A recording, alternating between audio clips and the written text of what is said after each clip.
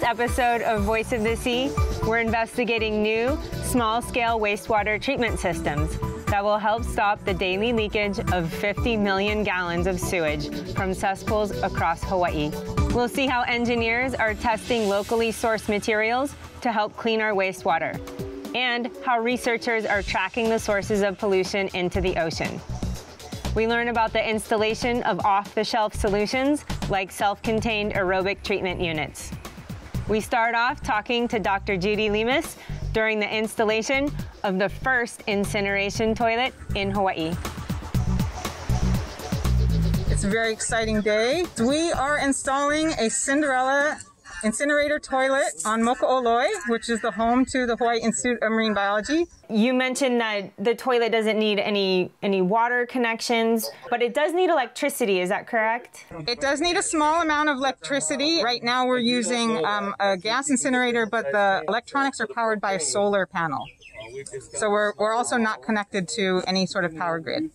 We put the toilet actually in a shed that is movable so that we can move it to different locations on the island as needed. So we have this unit, come on up in here. We have propane supply, power supply from the battery and solar, and air intake at the base. 4 lag bolts to hold the toilet down. Uh-huh. And let's go around back here real quick. You can see our solar panel. This is a supplied vent line. So when it incinerates, it pulls air from the intake down below here. Here we have the propane. And I'm told 40 to 60 uses for a 20-pound bottle like this, which is about 40 cents a use in Hawaiian cost for gas here. Absorbed glass mat battery. Very durable. And then our little control unit there, the Sunsaver 10, which controls the solar panel. It's on a skid. I can take this with a forklift and I can move it anywhere I want. What of what you just showed me would be necessary for a home installation? Okay, well I believe they have the electric model also, which you're going to need a vent pipe and you're going to need air intake. You would skip all the solar and the battery and the propane, and it would be wired with your household power. So it would be even simpler. We started the unit up and it's running. It's actually doing a dry run incineration cycle. Next cycle we'll throw in an apple banana, and from what I understand, the bowl will hold about 100 flushes. So once a week you empty the little bowl and it's just ash. Are there any concerns about the temperature or hotness of the toilet? Could somebody burn themselves? No. No, I've felt around the toilet. You can't feel any heat at all. It's all in an insulated burning chamber. So it'd be pretty hard to burn yourself. And what about the noise? Is it loud? No, it sounds like there's a ventilation fan in the toilet. It sounds like a solar 12-volt, 4-inch fan. So when it runs through a cycle after you flush, how long does it take before it's ready for the next person to use it? You can use it 4 to 5 times in an incineration cycle. So I can go in there. Let's walk around front again. This is a liner. The liner has to be used. I am interrupting the incineration process. Liner goes in right here, just like that. You do your business, close the lid, let it run its cycle. So as far as maintenance goes, this is certainly easier and more sanitary to clean than your household toilet. They're recommending every 5 years there's a routine maintenance program. Rough estimate on the units is $5,000 to $6,000 to purchase. If we can put in place systems that don't produce any waste other than a charcoal that is pure, that actually could potentially be used as a soil amendment, that charcoal production is just a fraction of what we normally as a society put into our systems, into our sewage systems. You know, along with remote places like this where there's no sewage infrastructure, currently, you know, if they have a porta potty or something, you know, some of them pay $200 a week just to have them pumped. With the other cost of just renting the unit itself, this could pay for itself, you know, definitely in less than a year. Next, we're looking at self-contained aerobic treatment units. The Kauai Beach Resort recently installed one of these ATUs to treat wastewater at the Nukoli'i Beach Park on Kauai's east side. The same type of ATUs are also available for residential use. We caught up with engineer Dennis Poma to learn more. So we have two ATUs, or aerobic treatment units here. These are actually mini municipal wastewater treatment plants, very similar. Secondary treatment, it's considered secondary treatment, same that you're seeing in the upgrades going on at Sand Island or Honolulu. How big of a household are these rated for? Right, so in Hawaii, our rating system is based on bedrooms, and it's 200 gallons per bedroom here. So this is a 5-bedroom? 5-bedroom. Both are 5-bedroom systems. The CE10 is a $12,000 system, and the CEN10 is a $16,000 system. Can you talk to me about what they have inside, and then maybe what differs between the two types? Sure. They're both rated for 1,000 gallons or the same volume of wastewater to go through it. The difference is this one does not have the N, which is for nitrogen removal. They're both 3-compartmented systems. The first one is just a receiving chamber, or what we call a sedimentation chamber. The influent or the domestic waste comes in from the household into this chamber. And there's a baffle or a wall in between the middle chamber. And in there, the baffles allow the water to overflow into what's known as the anaerobic chamber. That's where we actually promote the decomposition of nitrogen. As it comes through, it then overflows through another baffle system into an oxidized state. And in here we have two types of proprietary plastic media that we're adding oxygen through diffusers and through a blower. So we're just basically creating an oxidized state inside.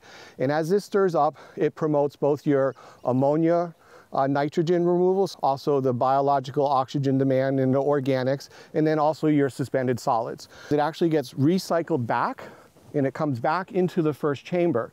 And at that point, when you have this highly oxidized water and it mixes with this anaerobic environment, that's where you get the decomposition of your nitrogen gases. And that's why in the N series, you're getting a much higher level of nitrogen removal. This gets down to 10 to 20 parts per million nitrogen, and this is getting you below 10. Because we're so close to groundwater, we're so close to surface water, it's really important to reduce that nitrogen compound. So this is obviously our largest system, but so it'll be a fairly big hole in the ground. The inlet pipe from the house will come from the house, and it'll go into the inlet in the system. As the water is processed through the system, it will exit the system, and it will then go to a leach field. And the leach field is generally today's technology are chambers, or called gravelous systems. So these domes that sit on top of the soil that allow the water to come in and percolate into the ground. About 25% of the units going in across the state are aerobic units. A lot of them are not necessarily required, but they're just individuals who want to be better for the environment, have better quality, and they're doing aerobic. So 75% of your upgrades are septic tanks.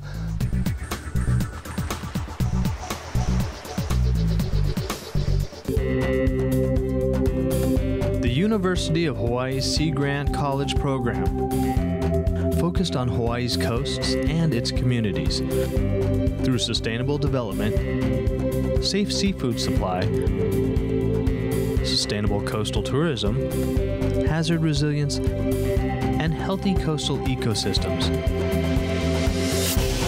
Hawaii's Sea Grant.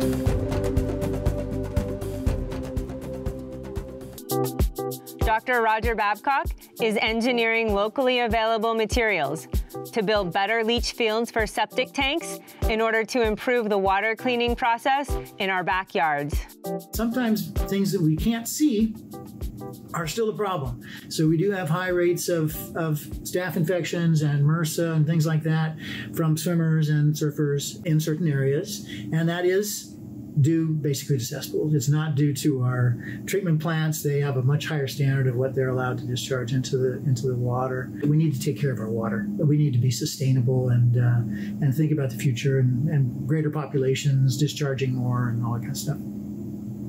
Can you talk to me about the role of engineers in designing and testing wastewater treatment systems? Engineers, civil engineers in particular, are the ones who design wastewater treatment systems, including those that are used on-site at individual homes. What we're doing is trying to develop some new low-cost passive alternatives to more expensive mechanical alternatives to upgrade cesspools. Cesspools date from the 16th century when they were started, and modern cesspools were from the 1800s.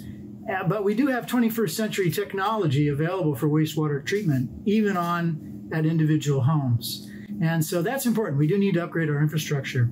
So what we're doing is what we call a passive leach field or a passive absorption bed. Basically, it's gravel or sand bed where slightly pretreated water from a septic tank is distributed, or water from an aerobic treatment unit is distributed, and it's there for infiltration. We're investigating a passive type system which has been developed and used in other places, but it hasn't been approved for use in Hawaii. It's not a patented technology, it's just a practice. And so with a practice, you need to have some experience, and so then you can develop design criteria. And then the design criteria would be in the state's rules.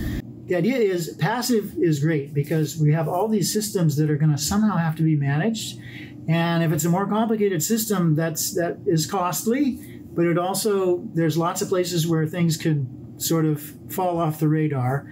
And we have 90,000 or maybe more systems that need to be replaced. And we don't have the management structure or systems in place that are big enough that could handle all those systems. Who's going to make sure these things are working? And do you see these passive systems having a measurable benefit on our nearshore environment or our water resources? Absolutely, yes. So there are certain areas, of course, where there's already documented impacts. So those would decrease or essentially be close to eliminated. But in all cases, it's going to improve the underlying groundwater and the nearshore waters. The other big hurdle that has to happen is these systems are not free. We're trying to make them low cost, but the costs for an average home for these 80, 90, 100,000 homes is $20,000 to $50,000. So that's a big deal. It's in all of our interests. It is a public good, that we upgrade these things. There's also a need to get started. We have 30 years till 2050 to get it done. But right now there isn't any trigger to actually make that start. So it seems like it's a far off problem that somebody else's problem, but we have to find a way to get this started because we'll learn from the process. There'll be economies of scale, technologies other new technologies that are going to come in, and et cetera. Next, we're talking with Micah Tang about the experiment he's conducting to figure out the best materials for breaking down waste and removing nutrients. These layers of material can be paired with septic tanks to clean wastewater before it heads to our drinking water, our rivers, and the ocean. I'm a graduate student. I'm pursuing my master's degree in civil and environmental engineering, where my research has to do with cesspool conversion technologies and wastewater treatment of on-site disposal systems. I started working on these columns in December 2019. They were already built by a student before me, so my job was to just keep them running and then to start analyzing the effluent that we got out of it. And then I'm building a bunch of new columns that have new materials. So instead of basalt sand and coral sand, we're going to be testing things like biochar and albizia wood chips, albizia sawdust. We're also using, instead of just a sawdust from plywood, we're going to try using wood chips. So all kinds of different materials we're trying and testing. What I have here is a new column. And yeah, and this one is plexiglass, see-through, obviously. We're going to use these see-through columns to investigate anything that has to do with clogging inside of the columns. And so if you were to summarize your preliminary findings, what are your conclusions so far? We're achieving the nitrogen removal that we wanted, which is at least 50%. And then we're also getting phosphorus removal. Are there particular materials that you think are more promising than others? One that I think is most promising is the basalt sand, just because of its potential to remove phosphorus as well. And why is removing phosphorus so important? So phosphorus, like nitrogen, is another fertilizer ion that some people refer to it as, which can cause eutrophication in water bodies and toxic algal blooms, things like that, that contribute to fish kills and decrease in biodiversity.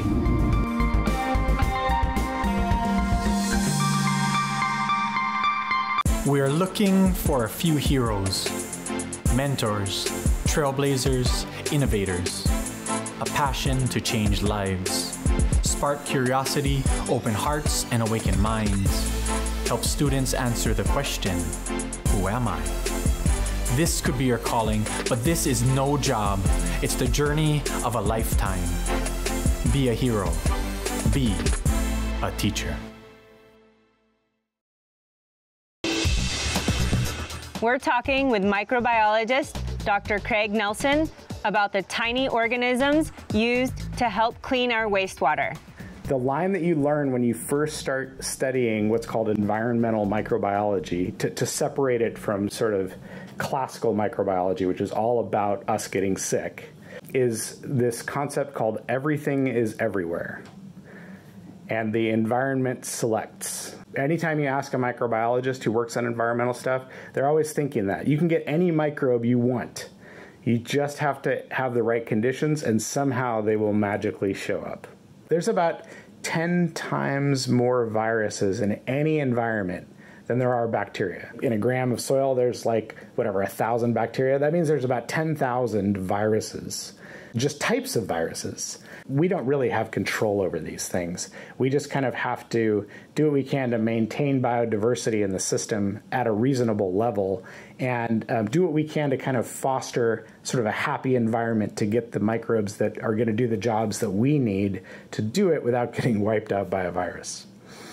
And a lot of times specifically when you're trying to remove chemicals, nitrogen, carbon, organic matter, you actually want it to be simpler because, first of all, you can understand it better, you can control it better, and you can bend it when it goes out of whack. So if suddenly your your septic system is not removing nitrogen anymore, it's not like, oh, there's 1,000 levers I could pull. It's like, well, I kind of knew that the only thing I'd given them was wood chips to eat.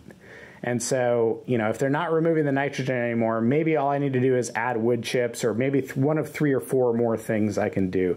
And probably there were only like 10 or 15 dominant bacteria in there because it's such a simple ecosystem. Whereas if you just dump it in the soil, it's like, well, it depends. A long time ago, there was no oxygen on Earth, and there was a huge diversity of microorganisms. And then at some point, 3 billion years ago, cyanobacteria figured out how to make oxygen. And so the organisms that use oxygen, they kind of all do the same thing. In fact, they do the same thing that we do, right? They do what's called aerobic respiration. When we eat a hamburger, we bring in oxygen to break down that hamburger. And all these microorganisms, you feed them sewage, and they bring in oxygen and they break down that sewage. And they do it really fast, and that's great. But a lot of the other things we want to remove from the sewage, nitrogen, sulfur, iron, a lot of those breakdown processes are actually really old metabolisms that animals and plants can't do. So we need to basically go back to the old Earth. And that's where all the organisms that lived and dominated before oxygen was in the atmosphere diversified, and they can breathe and eat all kinds of different elements.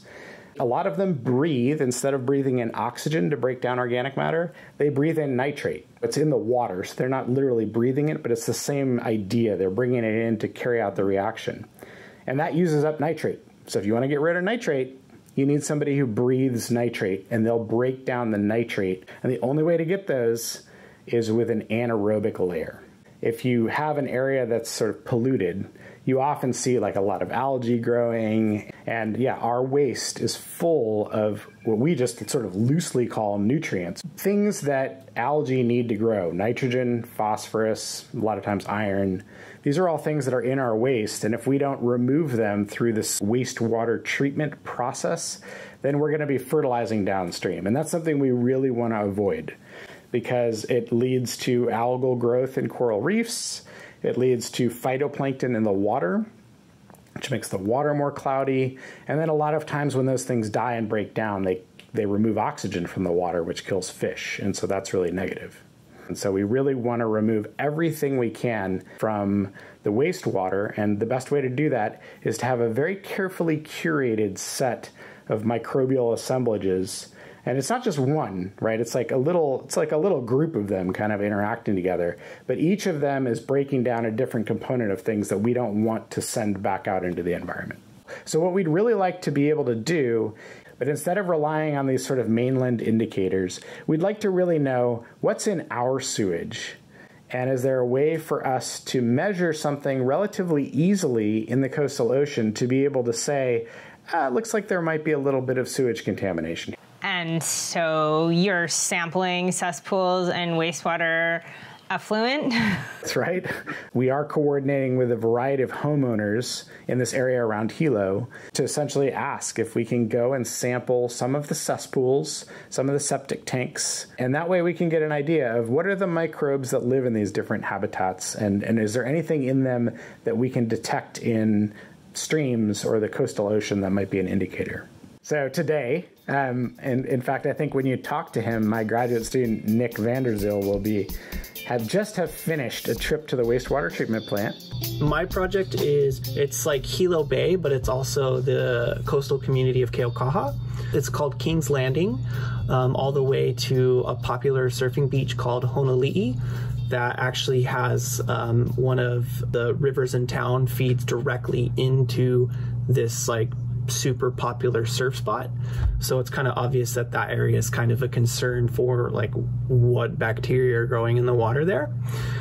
This project is in collaboration with UH Hilo, and we have 2 graduate students doing more traditional sewage pollution indicators, such as nitrogen 15 and algae, Bacteroides, Enterococcus, and Clostridium perfringens.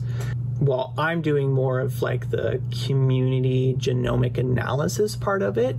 So that pretty much involves getting water, putting it on a filter, extracting the DNA from it, sequencing the DNA, and then instead of just like looking for one individual bacteria species, I'm actually looking at the whole community as into what's in there. We have the wastewater treatment samples.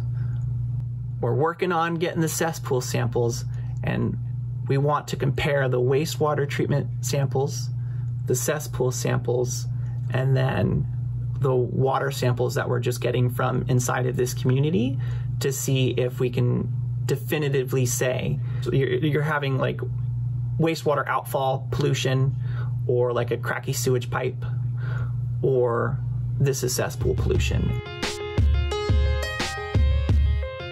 With more than 80,000 cesspools to replace in the next 30 years, Hawaii will need a variety of solutions to achieve its clean water future. Learn more at voiceofthesea.org. Follow us online at Voice of the Sea TV. Mahalo for watching Voice of the Sea.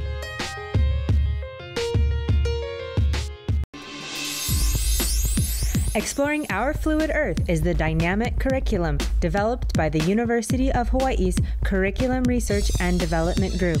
The award-winning Fluid Earth and Living Ocean textbooks are now interactive and online. New activities, updated content, and a teacher community. Exploring Our Fluid Earth is now freely available. Find out more at exploringourfluidearth.org.